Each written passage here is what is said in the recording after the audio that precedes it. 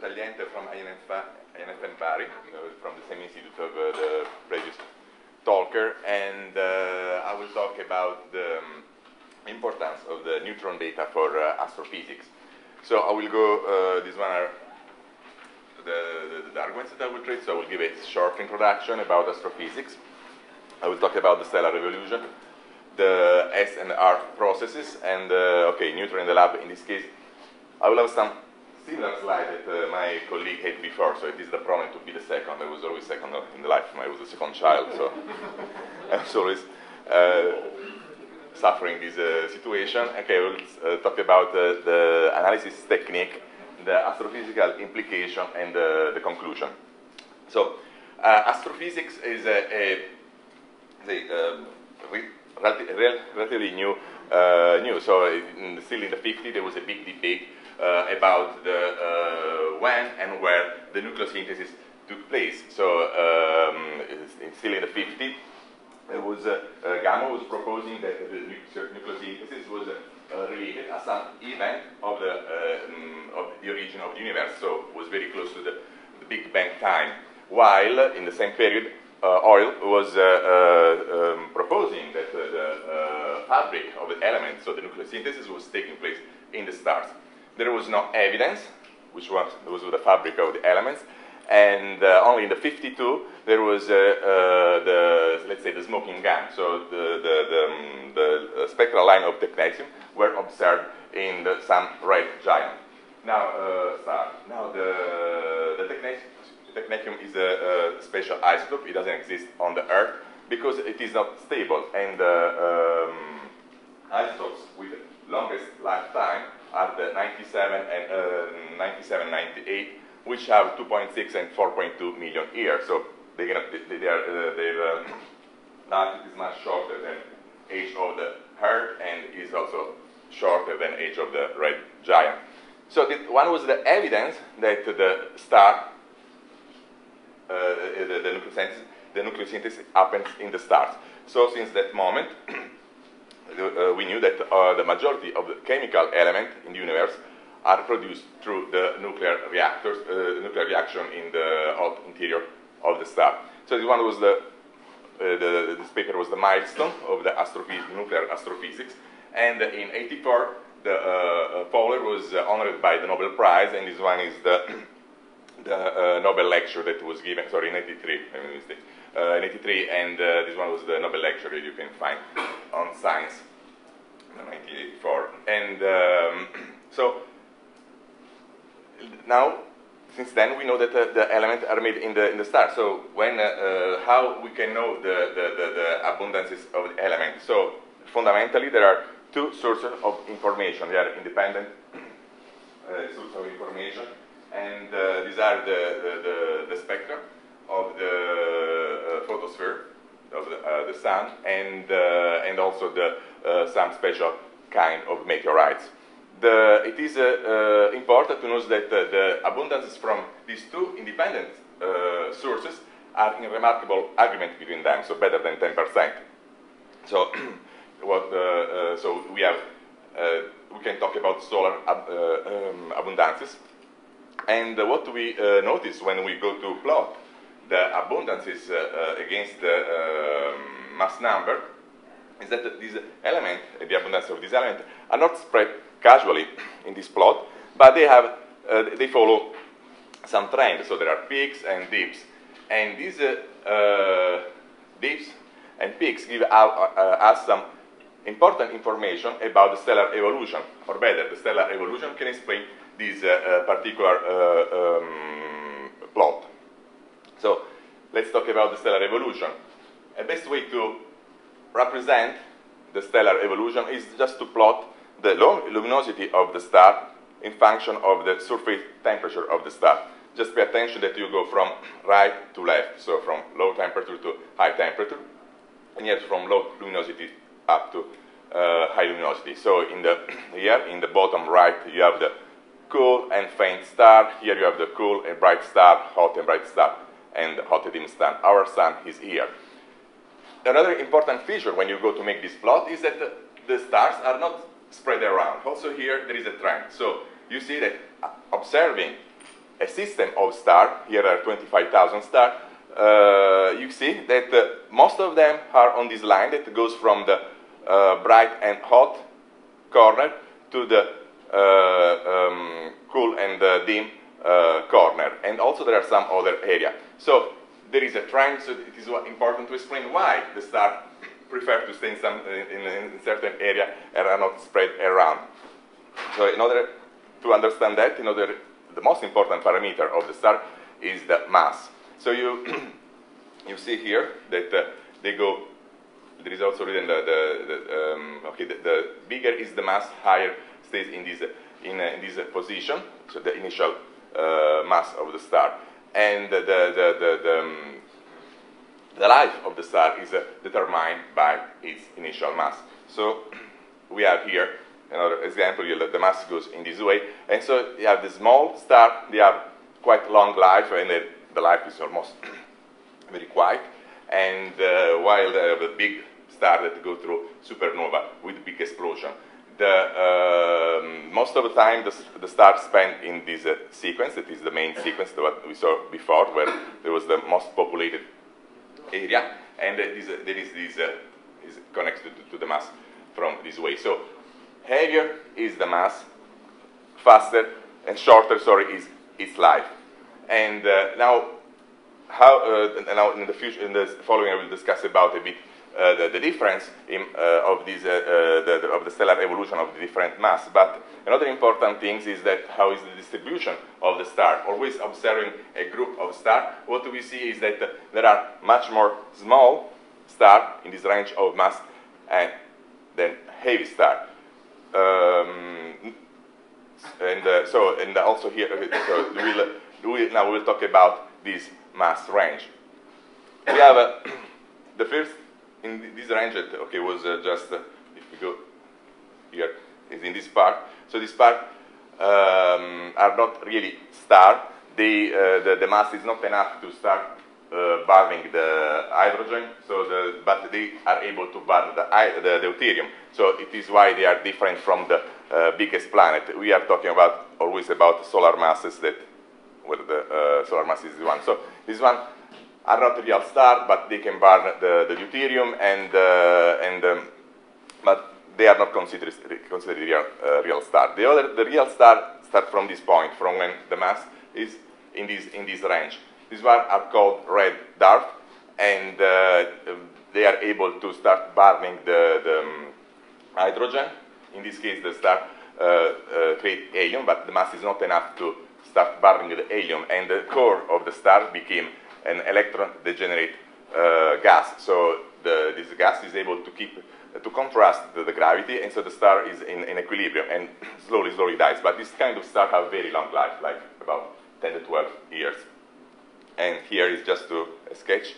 Here is our sun. This one is a red dwarf, and this one are the brown dwarf that are these kind of objects. The most important stars are the one in this range, between 0.5 and 3 solar masses.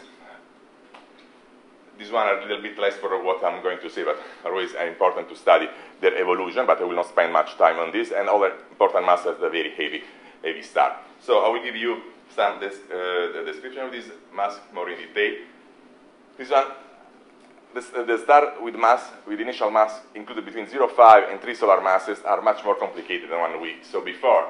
Already, they are able to burn hydrogen, and after, when the hydrogen is exhausted, they are able to start the helium burning. They cannot go further. They cannot burn carbon and oxygen. But it is important to see when depending on the mass, they have different ways to produce energy, so to burn the hydrogen.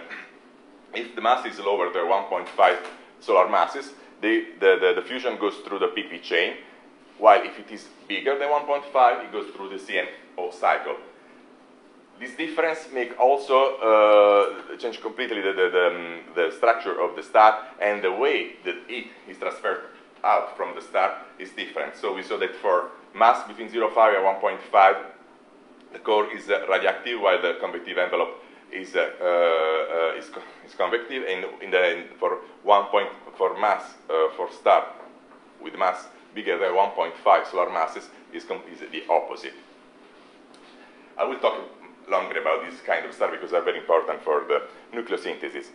Other stars are these, the nucleosynthesis of the heavy element, are these other stars in this mass range, and they don't contribute too much to the heavy element, so we'll not spend much time. They just to see that the super HB star are able to go to a further stage after the helium, so they can start burning carbon. So far, with this in this mass range between 0.5 and 11 solar masses, we have that 3 stages of burning. We can have okay, hydrogen, helium, and carbon.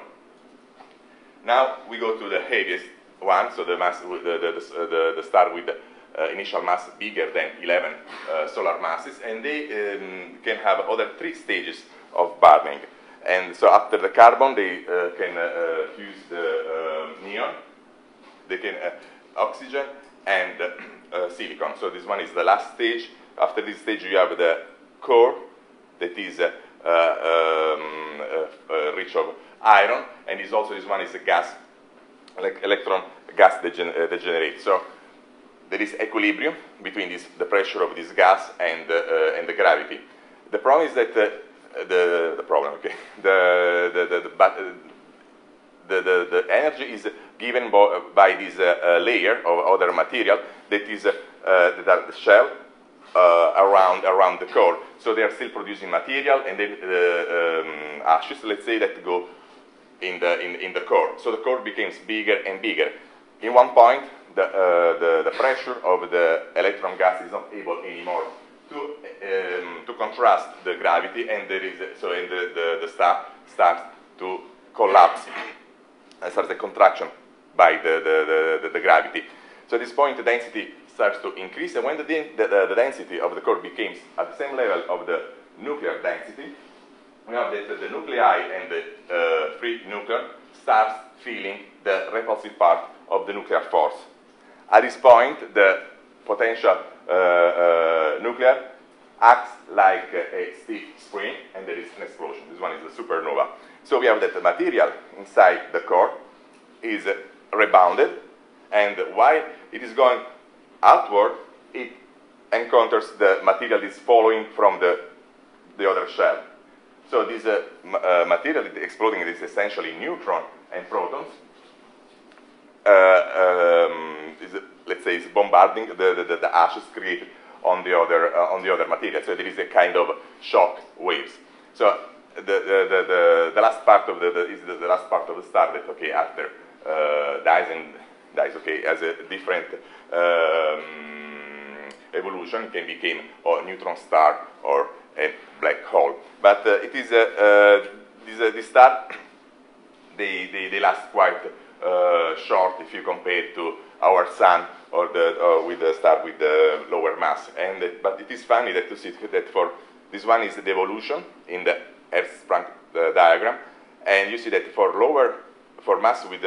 star with the lower mass, the life is almost complicated. So they have many. The line is almost complicated. While for this one, it is almost straight. Although they have a complicated life. So now we know something about the star evolution. Let's say what we can obtain from this plot of the abundances. So we know that the first part, the helium and hydrogen, that constitutes that is the 19% of all the material around all the abundances in the universe is made by hydrogen and helium, and it comes from the Big Bang. After we have this gap, that is the gap of beryllium, lithium, and boron, and these other elements, they come from the different stage of the fusion in the star. So here we have the alpha nuclei, and in the end we have the iron peak that comes from the last stage of the fusion, so the silicon burning. And after this we cannot go by fusion because for the binding energy in this point it doesn't increase anymore but goes down. So you need energy in order to fuse, and not so you don't have any energy to spend in the star. So at this point we have more than 99% of the elements. Therefore, there are still these small part, this is 1%, cannot be explained by fusion. So how they are created, this material, so these elements, sorry, this is one are created by neutron capture. And the fact that there are neutron, it's evident from this peak, always a peak that helps us to explain the physics. So these peaks are just around the neutron magic nuclei. And the fact that there are two peaks, it means that there are two different processes of neutron capture. So these processes are called R process and S process. And so we can say that all the elements, ever the ion, are the results of neutron capture processes. Okay, now I will talk about the neutron capture processes. So we saw that there are two processes, and essentially there is the S process with a lifetime of 10 to the 4 years, and it requires neutron density about 10 to the 8 neutron per cube centimeter. After we have the R process, that it happens during the supernova explosion, and you see the lifetime is much shorter, but the density of a neutron is much higher. And between this process there is a competitor, there is the beta decay, which lifetime is a few hours, and sometimes can be in competition, especially with the S process. How the S process proceed? So we have these cis nuclei, the one that are created in by fusion in the star, and they can be bombarded or decayed by neutron in some way, so they capture this neutron, becoming heavier and heavier. In one point, you have the beta decay, and so you create a new species, and it goes, the path goes in this way, creating all the elements that go from the iron to the lead. And you create this element in this beta stability valley. About the R process, it goes in different way. It happens in the supernova, in this big explosion of supernova, you have loss of a neutron, the density is quite high, and so really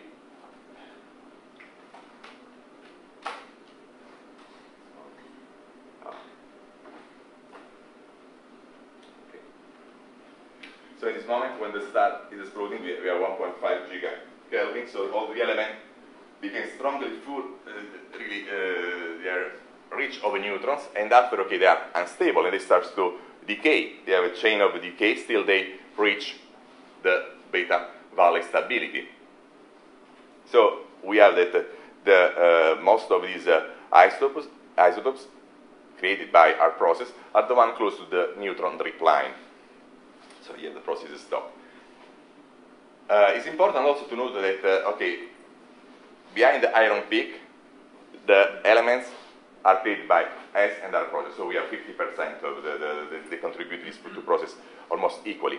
But it's important to note that there are some isotopes that is only R isotope and some that is only S. They are very important in order to modeling the star evolution and modeling especially this phase of the nucleosynthesis. In this case, you see that these two osmium are S only because are shielded by the radium-187. So from what information we can have from this kind of isotope, especially by the S.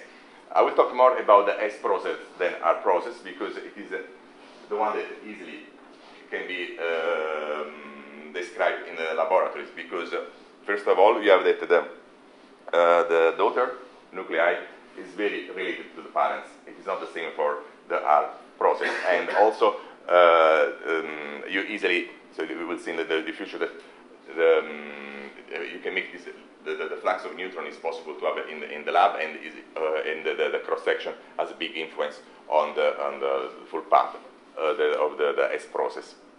So in the case of we have the plot of the cross section for the abundances for only S isotopes, and so you here see that there is a kind of trend, and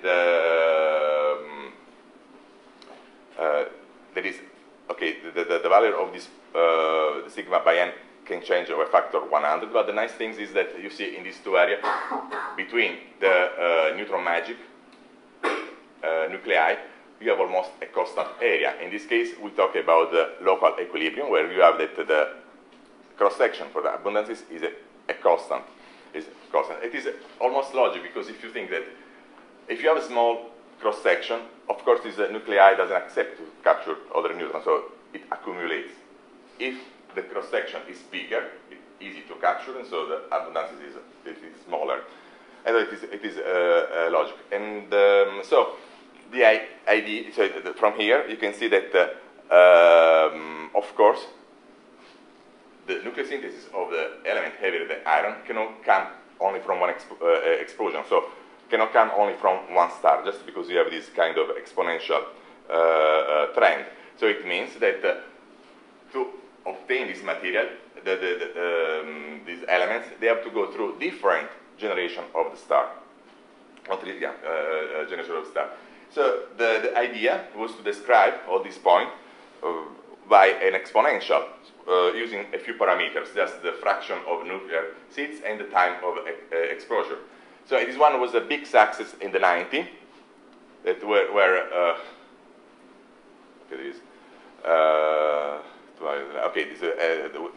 this is only written that F is the fraction of the seeds nuclei and tau is the neutron exposure. So in the 90s it was a big success by Kepler. He was able to fit this data using the cross section and the abundances available in that time. So what he got was that there are essentially two areas.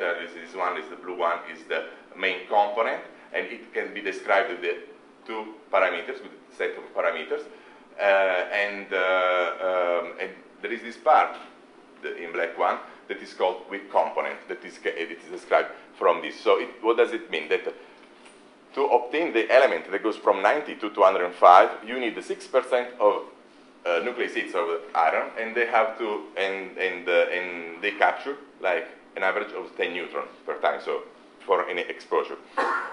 And okay, in the weak you have a much larger fraction with less time of exposure. You have these nuclei. So, and another review about this paper is always by Kepler. Was giving. It is important. It's very nice to read. It's important if you are interested to read. But this simple model doesn't give many information. Okay, now we know that there are different stellar sites where this nucleosynthesis take place, but we don't have any information about the flux of the neutron, who is producing the neutron, and the time. So how long we need to have these elements. And so in almost in the same time, in the same period, there was proposed a model.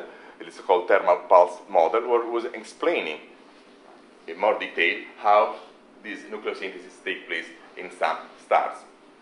So from now, what we know from this model, that the stellar process sites are the AGB star, the one with the low AGB star with mass, with the initial mass between 1.5 and 3 solar masses.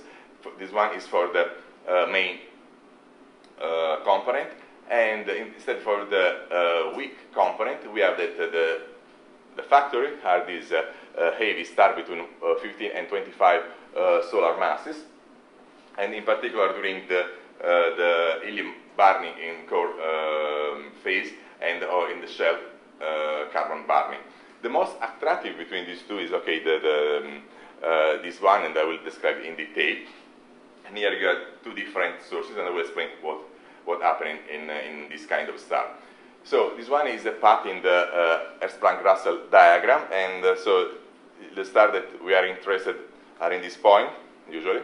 This is the mass region that we are interested in for a 2 solar masses star, and here is when it is the main sequence. When the hydrogen in the core is exhausted, the star is in this position. At this point, the hydrogen is not completely exhausted, but there is not anymore in the core. So the core is helium rich. And so the temperature is not enough to start the helium burning, and the star starts to contract. But still, there is part of the energy that is given from the hydrogen that is in the shell outside the core. But okay, so we see that the star starts to cool down a bit, but becomes brighter because, of course, the hydrogen shell is burning. At one point, when the temperature is enough, so because, okay, there is still the contraction for the gravity, and the center of the temperature in the center is increasing. So at one point, we have the temperature is high enough to start the helium burning. And so the star is in this position at that moment, and so when the hydrogen, when the helium is burning, so it starts to, again, to become hotter, the star, and it moves in this position. So it is a bit less bright, but it is hotter. At this point, the helium is exhausted, and the star has an oxygen-carbon core and two shells outside this core. One is the first one, near the core is the helium, and the one a little bit further is the hydrogen. And the mass of the star is not enough to start the carbon burning, and so you have again the contraction. While you have this contraction, the temperature increases a bit, and so it becomes enough to start again the hydrogen burning in the shell. The energy that is produced, it is not enough to stop the contraction, but in this moment of the star, you have that okay, it starts to produce neutron, but okay, you have still the contraction, temperature increase, and at this point, at one point, you have enough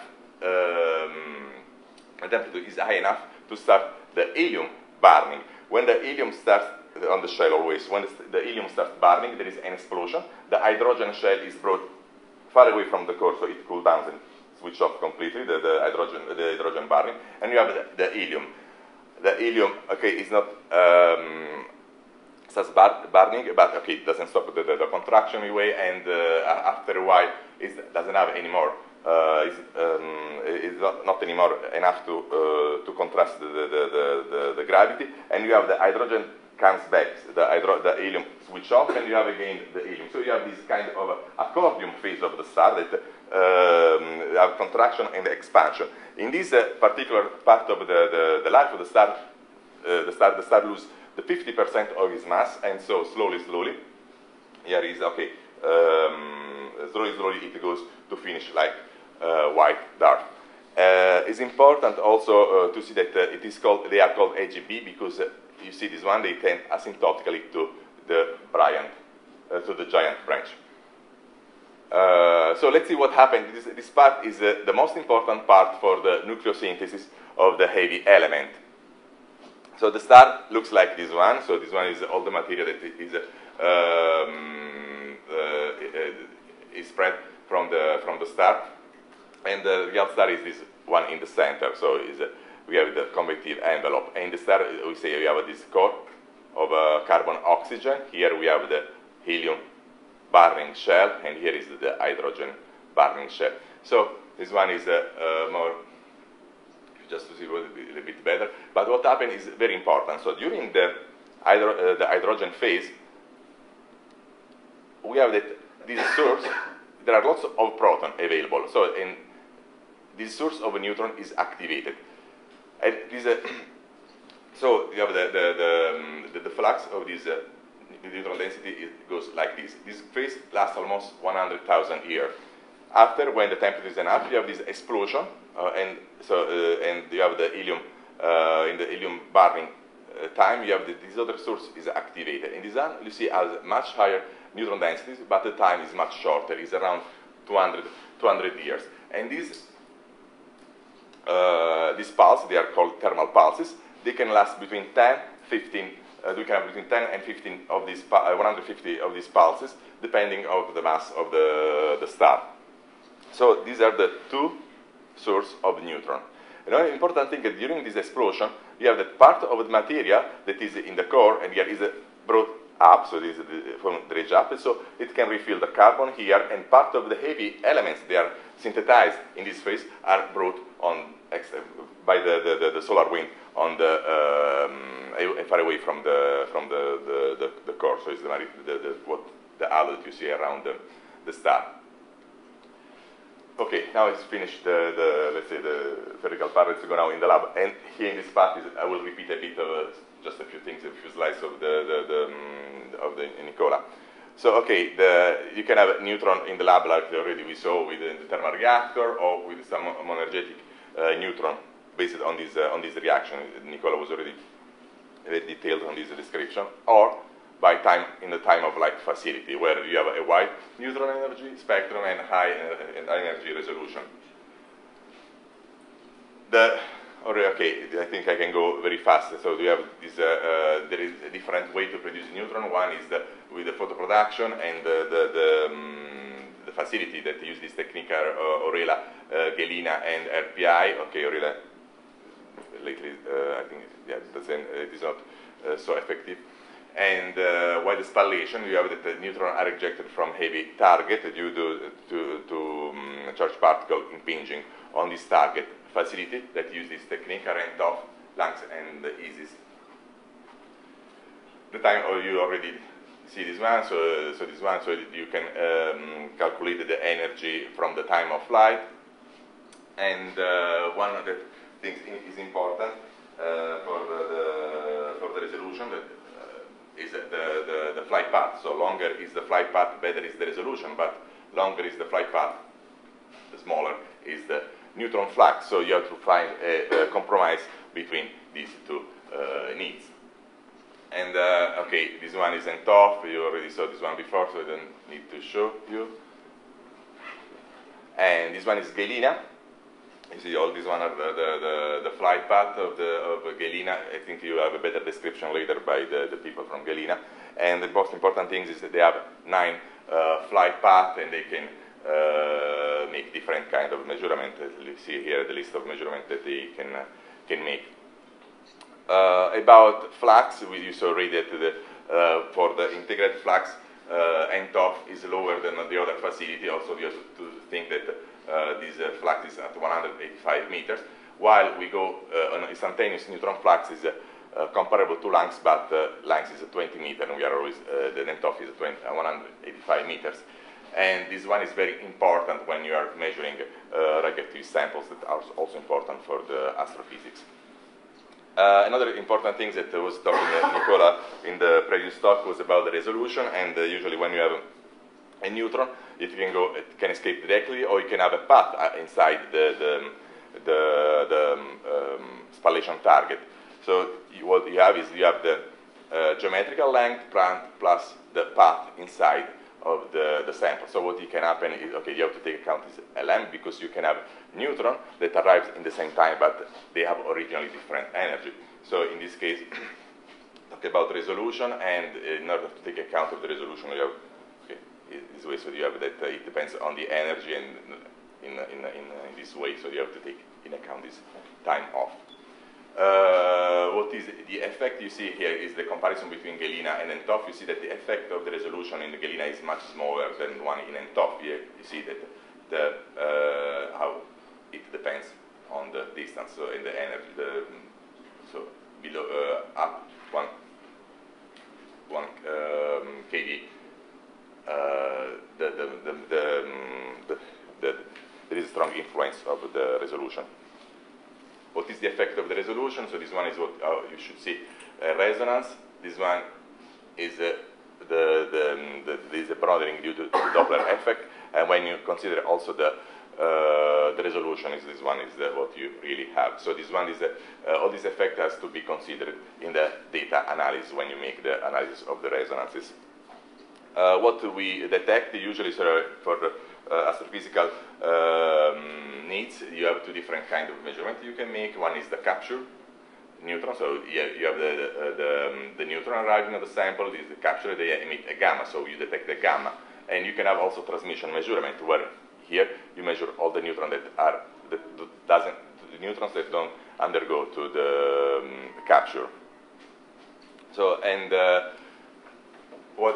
about the neutron capture, what happens is that a neutron is captured, so you have this compound nuclear, and so after the compound nuclear stays in some excited state, and so it decays, emitting gammas. From detection of the gamma, you have the spectra of the resonances.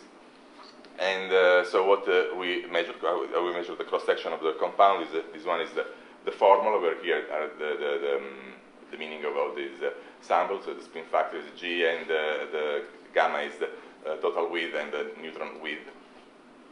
And where the total width usually is given by all the exit channels, so by the elastic channel, the capture channel, and the fission. Most of the sample of that are for astrophysical interest, for most of the samples, the gamma F can be neglected. So if you see a resonance, this one is the meaning of the gamma, this one is the highest proportional to the gamma and total gamma, and one is the energy of the resonance. And the total radiative area is connected to these two parameters, the gamma N and gamma gamma.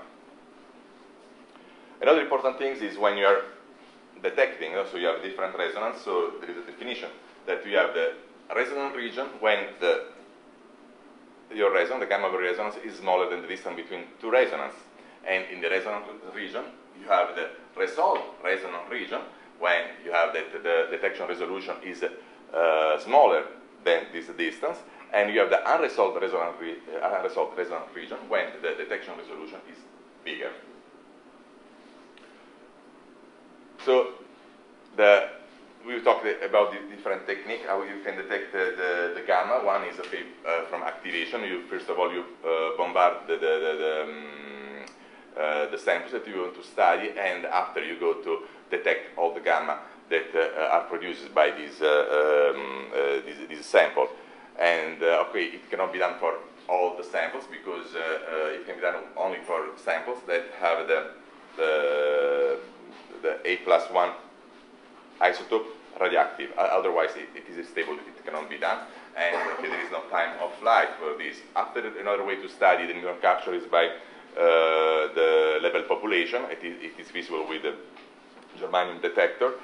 And the other technique is the total energy detection, where you detect only one gamma from the cascade. So your detector has such a small efficiency that are able to detect just one gamma per time. In this case, you need the weighting function that I will explain later, and the neutron has to be the detector has to be insensitive to the neutron. And typical detector for this kind of detection are the C66 that are used in Galena and TOF. Another way is the one that when you detect all the cascade. So in this case, you need a 4pi detector with high efficiency, very high efficiency, and it allows to have a discrimination between capture and fission. Typical detector for this kind of spectroscopy are the barium fluoride, and they are used in TOF. Let's see now what is the yield. I think most of you know. So the yield is just a fraction of incident neutrons that undergoes to an N-gamma reaction. So here is the numbers of neutron that undergoes to this reaction. This one is the total flux, and this one is the efficiency. And the relation between yield and cross-section is reported here. Important things is the efficiency is one that, like you see, it depends from the neutron energy, so from the energy of the neutron, and the energy deposited in the detector. So we saw before that one way to detect the neutron was the total energy detection, where you were detecting only one gamma. And so you have to pay attention, because, of course, you can detect this gamma, or you can detect this gamma. They have different energies, so the efficiency will be different for the same neutron. So what you have to do is just to find a way in order to have this efficiency independent of the deposit energy. So we do that with the pulse weight technique. So just simply what you do, you just modify via software your efficiency in order to make your efficiency independent from the energy of the single gamma, so independent from the cascade. You do that making simulation. You just take in mind that you know the energy of the neutron by the time of flight, so you know the energy of the neutron. When you detect the gamma, you use the right weight in order to have the efficiency independent from the cascade. And the accuracy of this technique is better than 2%. Another important thing that we saw before is the fact that these detectors have to be insensitive to the neutrons. But what can happen is even if you pay attention. If you like C66 are almost they don't detect the neutrons, but usually what you have is this one. So you have a neutron that arrives, and the gamma is produced, and one of the gamma is detected from your C66. But what can happen is, so you have this spectra. So what can happen is that the neutron is scattered, and after it's captured by the material surrounding the detector, so, and the gamma that is produced by this capture is detected, is confused with one capture event. And so in this case, you have the superposition of these two, the elastic with capture cross-section. So you have to pay attention on the material that is surrounding, or the material which your detector are made. So in the case, like in many cases, we have that the detector are made in carbon fiber, and most of the material that can where the capture can occur is avoided. So it is not used. Another important thing that has to pay, the experimentalist has to pay attention. Have to pay attention is the thickness of the sample, because you can see you can have the sample with the single scattering. And so here you have the red one is the resonance within the single scattering, but you can have if the sample is too big, you can have multiple scattering, and you can see that the resolution of the resonance gets worse in this case. And so just now about the analysis. So we saw before that just because of the instrumental limitation, we have that our resolution gets worse. So we have the Doppler effect, and the resolution of the resolution gets worse. So, but the only things, the important things, is that the area of all these resonance is the same. So the area below the resonance is independent of the experimental resolution. And so what is important to study is more than the resonance is the area. And okay, we saw already before some relation. This one is the relation between the total area and the cross section. This one is the relation between for the gamma capture and the cross section and the area for the capture. So in the case of the thin sample, we have that for the transmission we can express the area with this formula, and you pay attention that it's different if you use thin and thick sample. In the case of thin sample, from this area, from the area analysis, you can detect, detect the gamma n. In case of thick, you have this relation between the area and the gammas. In the case of the capture, and in this case, you have that you have to use always thin sample, and the relation between the area and the parameters gamma n and gamma is this one. So it is important to note that if for samples where the gamma n is much bigger than the gamma, from the area you can directly calculate the gamma. And but in case it is not possible, if you measure only with the capture, what you can have is just this relation where you can calculate this factor that is called kernel, and it can be used for astrophysical scope. So, okay, these one are all the techniques that we can use for calculate the cross section, and how we use the cross section for the astrophysics. So, what is important? I was for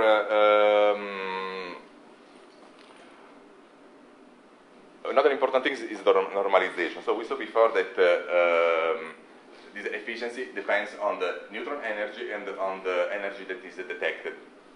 But also it depends from other parameters that are difficult to keep under control.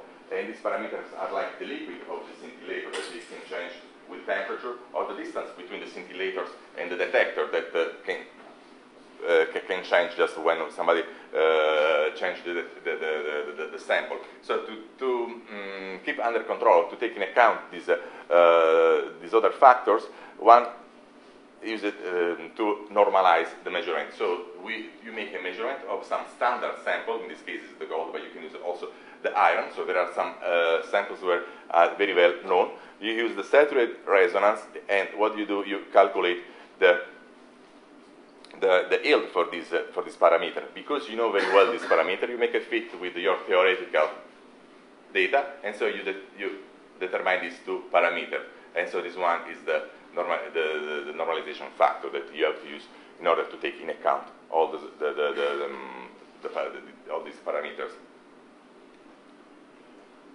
Okay, now we are, so we saw how to calculate the cross section, which we know that in our case the area of the resonance is more important. So to normalize, but what we need for astrophysics, we know that the neutron that are produced in the star are quickly thermalized to the temperature of the star, and so what we have to use is the Maxwell-Boltzmann distribution, and so you have to fold the cross section that you have from your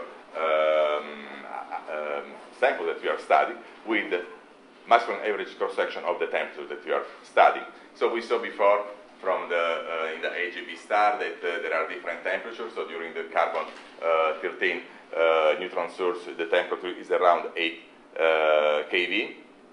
For the neon neutron source, the temperature is around 23 keV, while in for the S process in the heavy star, the temperature is around 90 keV. So you see that you need to calculate your maximum average cross section for different Maxwellian, and so what usually you do, you calculate the Maxwell average cross section in this way, using all the cross section that were in the range of folding the cross section that you know with the Maxwell average with the Maxwell distribution. Okay, so how you can calculate the Maxwell average cross section? So depends on which facility you work. So when you use the activation technique, you have these almost monoenergetic neutrons, but they have already this Maxwell shape spectra, and so the data can be directly the data that you obtain from this facility are already average for the Maxwell distribution. Facilities like these are usually in the Van der Graafs. There are new facilities like Saraf, France, and Lenos that are in construction, or I think Saraf is already producing data. And so this measurement is in two steps. You have the activation, and the second, you measure the gammas. The pro is that it is a selective method, so there is a good ratio between signal and background, and you have a large flux because the sample is just attached to the neutron source. The problem is that you can use for all the samples, and you have to think that you can produce the maximum average cross-section only for certain energy, which can be 25 or 30 keV. So it is not easy to extrapolate this data to lower or higher energy, so especially for samples that presents lots of resonance in the region that you want to study. So it is not so straightforward. The other one is with the neutron time of flight. We saw that I will talk quite a lot, and so here you can determine the cross-section for almost all energy. So you can calculate Maxwell average for all energy you need. The problem is that essentially that you need almost pure sample, while in the previous, when you use the activation, you can use just natural samples, and also that sometimes they have to be quite big. Also, you have here the problem of the background, but okay, most of the time it's just the samples the biggest problem. And so, for when you have a radioactive isotope, okay, you need a very high flux facility. Okay, now I will show you okay the needs for the astrophysics. Which cross section do we need? So here is the almost the actual situation about accuracy and the mass number. So you see that the accuracy that of the cross section is quite high, so it's quite low for most of the samples. And what is required in astrophysics is an accuracy better than 5% with a state control of the systematic. So you can see that there is also work, lots of work to do. Between these elements, there are some that are more important, like the branching point. So these isotopes are isotopes where the beta decay is in competition with the S process. After you have the magic nuclei at endpoints, like the lead, the seed isotopes are very important to know in order to modeling the stellar evolution, and there is some isotope of special interest, like the some cross-chronometer or neutron poison isotope. About the branching point, along the S process, there are 21. This one is a nice paper that talks about the nuclear physics in the star. And there are, here there are the list of the branching point. There are 21 on the S process path, and before 2001, no one of them was measured. So recently, since 2001, two of them were measured, the nickel-63 and the samarium-153. Three of them were measured this year, but still there are not the results. And the complication of these samples is not the fact that they are radioactive. Okay, you see, here there is the lifetime. So, for example, for the nickel is 100 years, and for the samarium is 900 here. The prometium is 2 years, and this one is 1.9. So it's not only the radioactive, but how to obtain these samples. It's not easy to find them, and so this one, and also to use them in facilities. So this one, the complication comes just for the samples, how to obtain them. So I will describe a bit the samarium. Samarium is very important because he has the half-life is 93 years on the laboratory, but it's changed with the temperature. So in the S process site, it can go down till 3 years.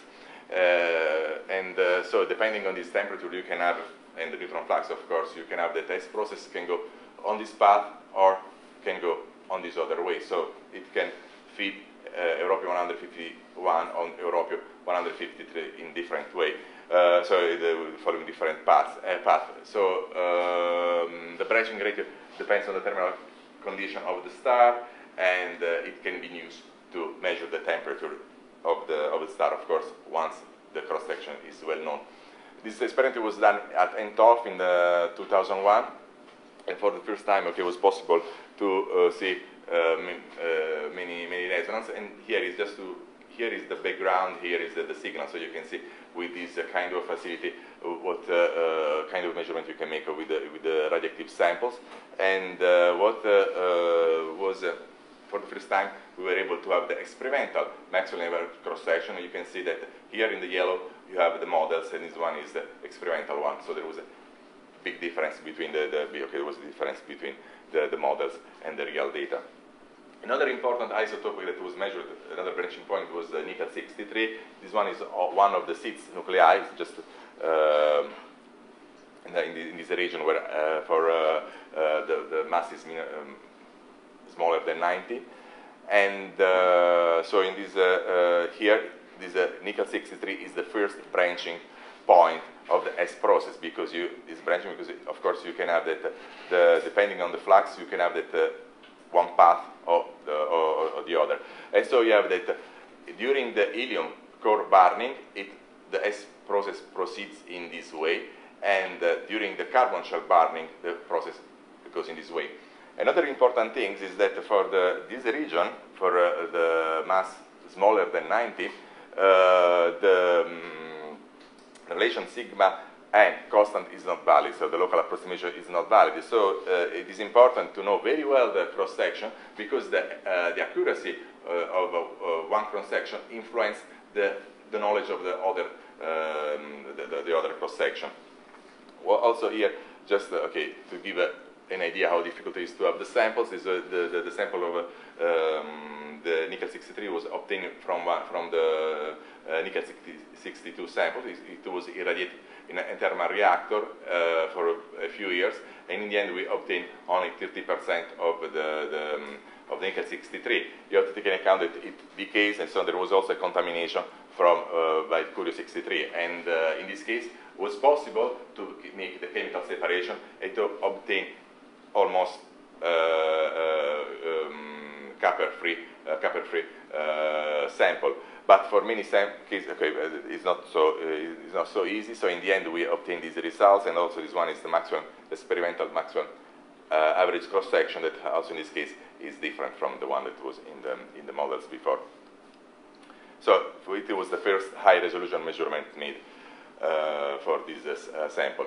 Another case important for the astrophysics is the zirconium. Okay, the zirconium is a surrogate of the diamond, but is very important in astrophysics, and it belongs to the first neutron magic, so the bottleneck for the S process, like we saw before, and so we have just it is important for the AGB star. So see here in the first phase, during the carbon phase, you have that the S process goes in this way. So the 96 is completely skipped from the production from the neutron capsule.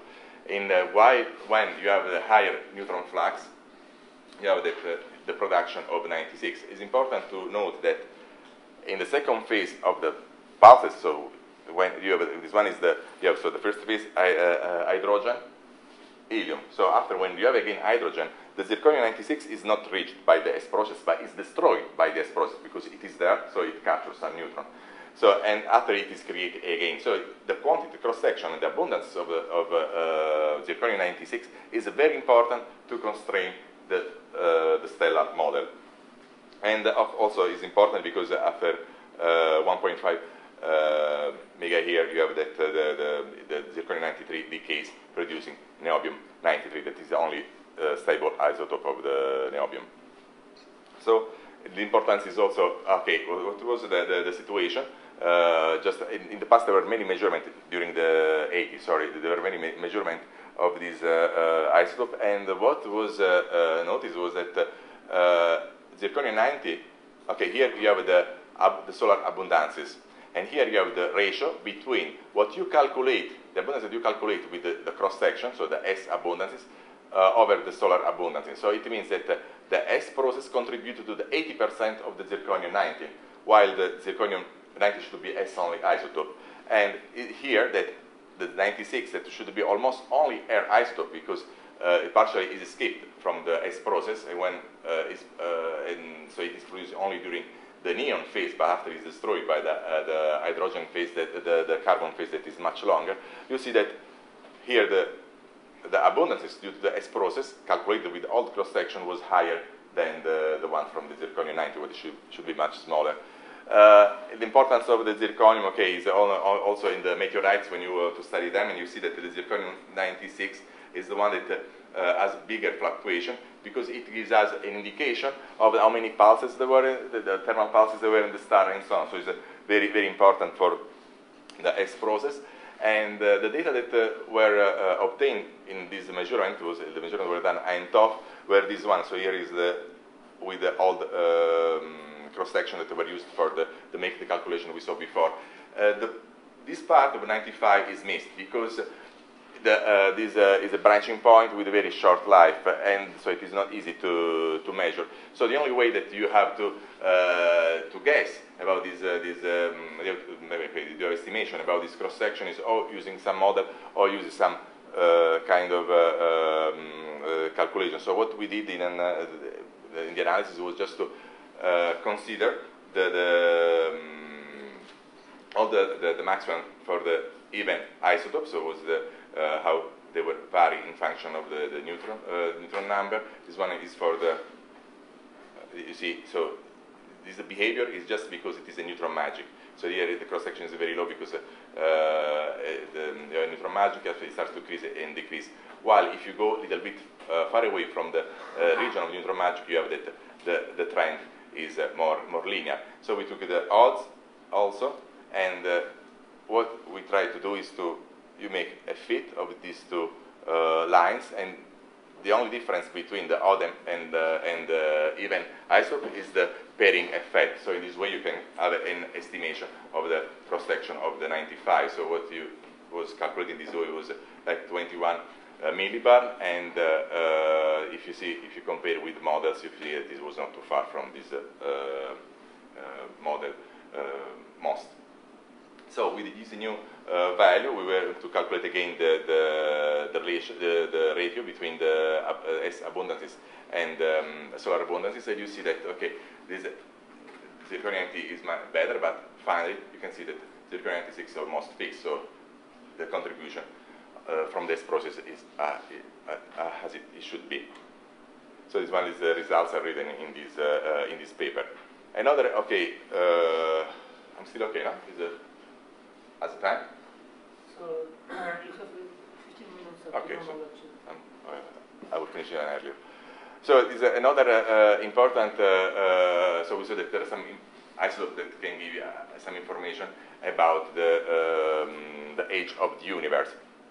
So the osmium is one of these isotopes, and so with that we can know how old is the universe. And just okay, the data are here in the this was a measurement were published here, and just to see how we can measure the age of the universe. One way is the cosmological way, by the Hubble time definition. The other one is the astronomical way, based on observation of globular cluster. Another way is the nuclear way, that it is based on the abundances and decay properties of the long-life species, radioactive species.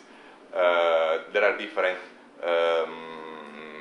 isotopes that can be used for this purpose, but notice that the only one that is in the S path is this, where the isotopes are smaller than the lead, because the S process goes from the iron to the lead, are this osmium and rhenium. The other one can be used, they are are created by a process. So the idea is that just okay, I thought there were another slide. Okay, here the idea is that you have this one are S only isotopes, and the rhenium is produced by R process, and it decays after 41 giga here. So if you know very well the cross section of 186 and 187, you can estimate the contribution to 187 due to the decay, and from this contribution you can calculate the age of the universe. So the idea is that you are in the local approximation, so we are here in this region where sigma n is constant, and you have so that sigma 96 times the abundances of 86 has to be equal to the cross-section of 87 for the abundances of 87. So in this way you can have that the contribution due to the decay of the rhenium can be calculated in this way. So what you need is just to you calculate the abundances from astronomical observation, and so what you need to calculate is very well this cross-section of 86, 87. This measurement was done also at NTOF, and this one is the cross-section for the maximum average cross-section for the 86, and you see this difference was smaller than the previous measurement, and this one is for the 87, and in this case you have that the cross-section is the maximum average cross-section is a bit bigger than the previous measurement. In this way, they were able to calculate the age of the universe, and it was given this way. The most important thing is the reduction of the error. That now we have that the cross-section contributes to the only 0.4% to the 0.4 giga-year to the total error.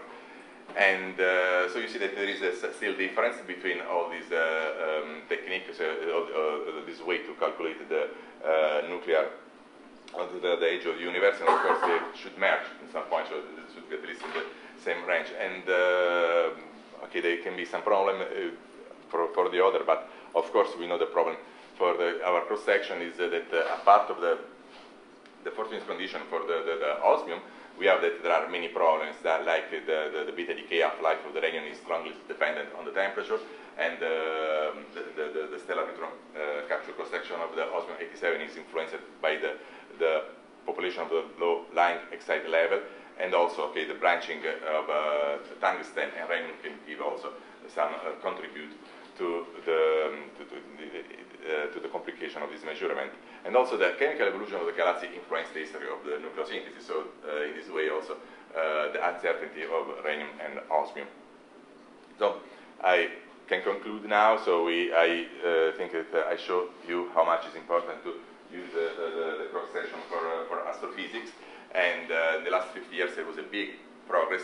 There was a first part of just after that, the 60s, there was a really big number of measurements that were made for astrophysical purpose. After after the 80s, there were no measurements. And now, recently, thanks also to the NTOF facility, this interest is renewed.